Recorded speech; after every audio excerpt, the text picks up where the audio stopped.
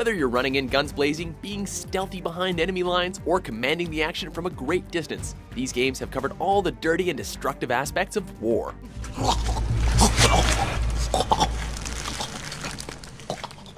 Welcome to WatchMojo.com, and today we'll be counting down our picks for the top 10 Tom Clancy video games. Get behind cover! For this list, we've taken a look at the video game titles from the technologically fancy Tom Clancy franchise, and have selected our favorites based on each of their innovation and design at the time of their release, memorable narratives, and player reception. Entries need not carry the name Tom Clancy for it to qualify, but they must originate or be connected to some other IP, whether it be novels or films, conceived or penned by the late author. Way to go, Captain. Number 10. Ghost Recon. They call themselves the Ghosts. Before Call of Duty's Ghosts, there were Tom Clancy's Ghosts. After the rocket success of the first Rainbow Six game developer Red Storm Entertainment quickly realized the goldmine name of Tom Clancy and scrambled to create an entirely separate ongoing series. The result was this breakthrough title, introducing us to the quote-unquote fictional US Special Ops Force, who, in this game, are tasked with suppressing an ultra-nationalist uprising in the then-future of 2008 Russia. I never thought I'd see US troops fighting in Red Square on behalf of the Russian people. This is the final showdown, gentlemen. The first game in the series, Ghost Recon, is credited as the game that solidified the tactical shooter as a bankable genre, as well as segueing FPSs into the modern age. He's history. Number 9. Splinter Cell Double Agent. My name is Sam Fisher. This time you're going deep undercover. After the unprecedented success of the preceding titles in the series, which we'll get to later, Splinter Cell developer Ubisoft looked to double down on the success of their 05 game changer with the release of 2 2006 sequels. The superior was the console title Double Agent, where players returned as NSA super spy badass Sam Fisher, who goes deep undercover shortly after his daughter's death. I used to take orders. Finish your mission. Now I execute them.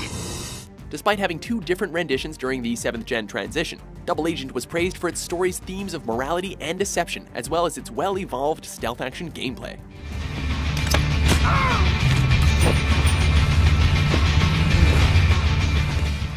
Number 8. Splinter Cell.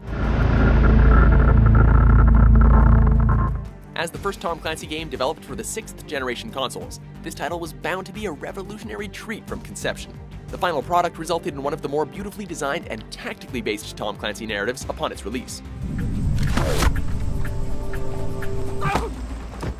While some critics panned the game for its then unpopular trial and error style gameplay, Splinter Cell was ultimately immortalized for its writing, graphics, and mechanics. Garnering widespread industry and fan praise that's still vivid today, Sam Fisher gave Solid Snake a decent run for his money.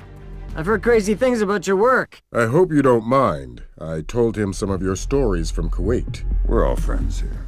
Number 7. H.A.W.X.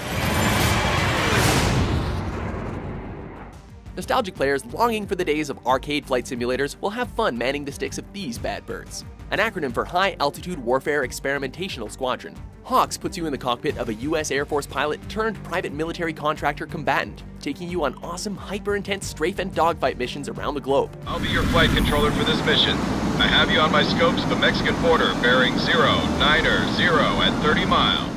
Loaded with upscale and well-detailed graphics, and featuring a whopping 50 fighter jets, it is without a doubt one of the more underrated Tom Clancy titles, even though it did get a sequel the following year.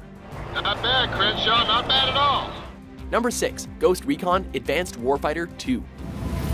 Let's move. Moving to position. Okay, so let's get this out of the way. This is the game we all picked up for having such pretty box art. You know it's true. Then again, that superficiality paid off though, didn't it? Taking place immediately after the events of its predecessor, Advanced Warfighter 2 puts you back in the boots of Major Scott Mitchell, whose Ghost unit continues their ongoing mission to suppress spreading civil unrest in South America. We can't extract the VIP by chopper until those AA assets are neutralized. Mitchell, get on it! Though not the groundbreaking and graphic marvel that the original was, we're still giving the medal to its superb successor for amping up the details, mastering the sound, and removing all the bugs. Grab a rail, Captain! We ain't got much of a road where we're going! Number 5. Rainbow Six.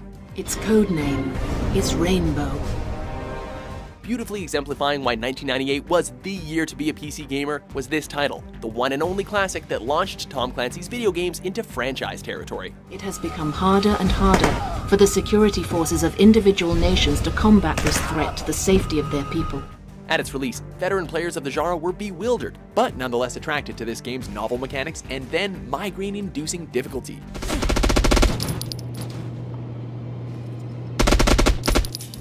Forcing players to plan ahead and stop and think before they go in guns blazing. Ghost Recon may have popularized the tactical genre, but Rainbow Six invented it. Number 4. Splinter Cell Blacklist.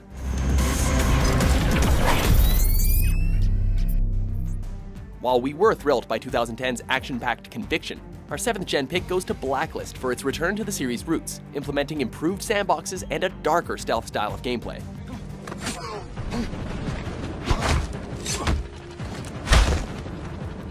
A direct follow-up to Conviction, Fisher, now voiced by Eric Johnson, returns in the newly established 4th Echelon, who are tasked with stopping a new terrorist organization known as the Engineers. I wasn't talking to him, my friend. I was talking to you. While Blacklist did fail to meet Ubisoft's sales expectations, it didn't fail longtime Fisher fanboys and aficionados of the genre, who all praised its story, multiplayer, mission designs, and the massively expanded variety of options for executing those missions. The only real complaint? Well, we miss Michael Ironside. Forget the company man bullshit, Briggs. You're on our team now. Number 3. Rainbow Six Vegas. This way's better. DoD wants us to be Delta's forward team. We give them our intel, and they help us find Khan and Gabe. Ubisoft hit the jackpot with these games. With the first title released just days after the PS3's launch, Vegas served as a headlining foray for Sony and Tom Clancy fanboys into the next generation of gaming. In both games, players command a new Rainbow unit out to stop a terrorist ringleader, which of course brings them to Sin City. With the introduction of new aiming, cover, and health systems, as well as improved and harder-to-kill AI enemies, Vegas 1, as well as its excellent sequel, garnered non-stop rave reviews, taking home plenty of awards for its perfect blend of style and substance. Welcome back, guys. You did good. Number 2. Rainbow Six Rogue Spear. Bravo, go. Serving as the first non-expansion sequel to the original game, Rogue Spear was the highly anticipated title that PC users everywhere were aching to get their hands on. Alpha, go. Building on the then hyper-realism that made the original Rainbow Six successful, Red Storm Entertainment upped the ante for PC gamers by boosting AI intelligence and adding more hostage and teamwork-based situations. By the end of 2001, both Rogue Spear and its original predecessor had sold nearly 500,000 accumulated units. Mission success. Objective completed. Before we gear up for our probably obvious number 1, let's have a look at some honorable mentions.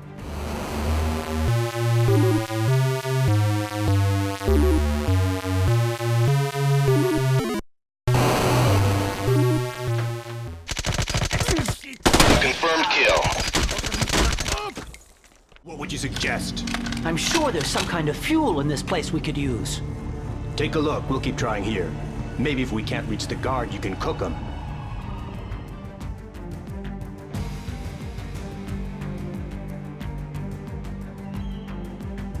Number 1. Splinter Cell Chaos Theory.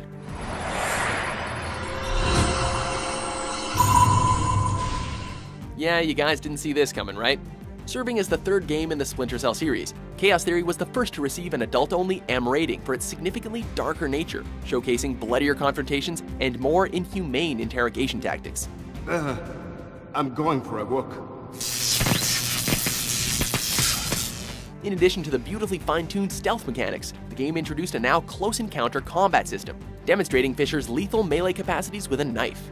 Selling 2.5 million units less than a month after its release, Chaos Theory garnered universal acclaim for all its console renditions and is considered the very best of the series. You wouldn't shoot an old friend.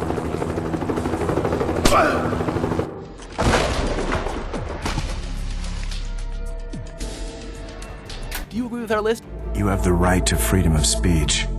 Which game with Tom Clancy's name is your favorite? This is no coincidence.